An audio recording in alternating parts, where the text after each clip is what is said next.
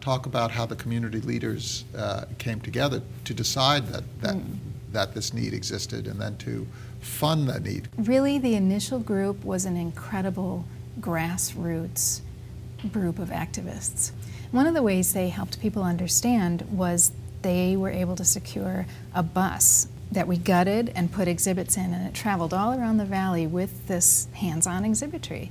And it was a way for us to say, this is different, might be different from anything you've seen before, but look what joy and what experience your child is gaining.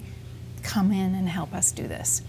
So it truly came out of all parts of the community coming together to make this museum happen. So you create a traveling museum in a bus, and you're going to the different schools? Is that what you're doing? To schools, but mostly to community festivals. Okay. So, and one of the best parts about that is at a community festival, we were often one of the only ones that was really hands-on for kids. Right. So people would stay and play, which is exactly what we wanted. And it was a place for us to prototype exhibits, to test things, to see how are they going to hold up.